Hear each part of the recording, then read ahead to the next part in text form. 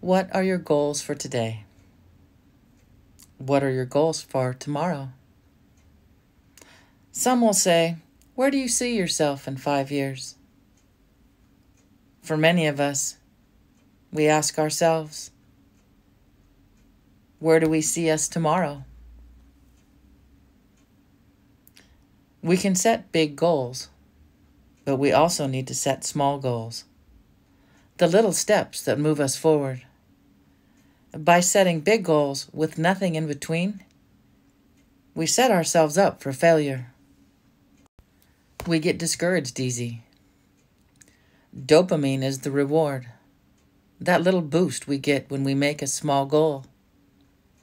We're wired for that boost. It keeps us moving forward.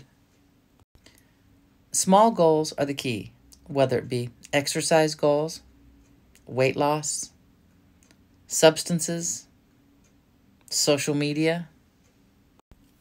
Moving forward is what we're working on. There is so much potential left inside of us.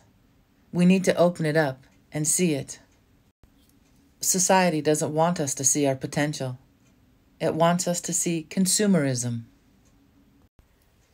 Money can buy a lot of things, but it can't buy true connection, friendship, and loyalty.